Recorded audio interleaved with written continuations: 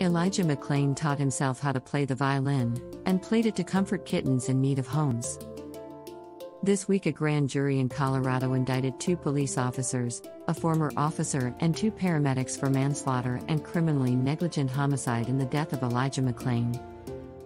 He was a 23-year-old black man who was walking home in Aurora, Colorado, on the night of August 24, 2019. He had on headphones to hear music and wore a ski mask, as his family said he often did.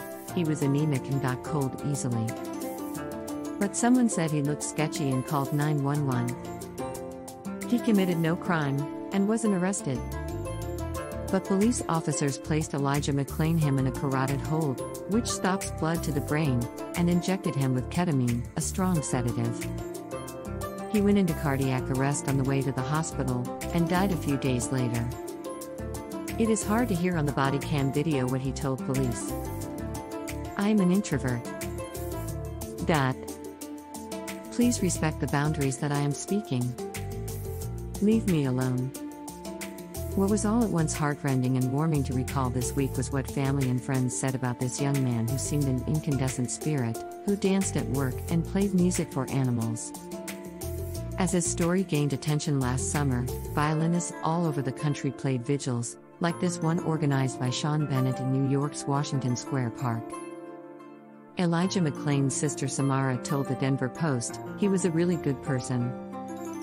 He didn't argue with anybody. If you tried to argue with him, he would just say 'I love you' and walk away." Madison Freeman, a receptionist at Massage Envy, where Elijah McClain was a massage therapist, told The Guardian, "It was almost like he walked with a gold orb around him."